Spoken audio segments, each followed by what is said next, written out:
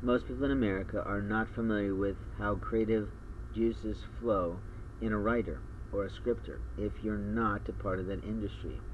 Most of the people in America don't work in creative services, so they think only about how they create their, money today.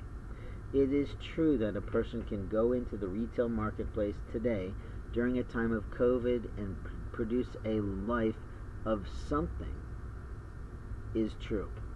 But what is a liar in America's understanding about how to create money for themselves may not be the way that you or I want to.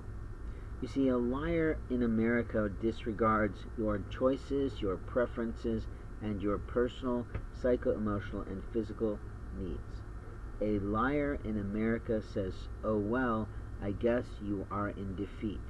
But a liar in America is also an abuser. An abuser always takes things in the night, and a loser always steals things that aren't right, and openly a liar is never someone that we want to be a part of our life. A liar often says we are friends, and then you never see them again. A liar in America often says we're business comrades, and yet we never see them show our might.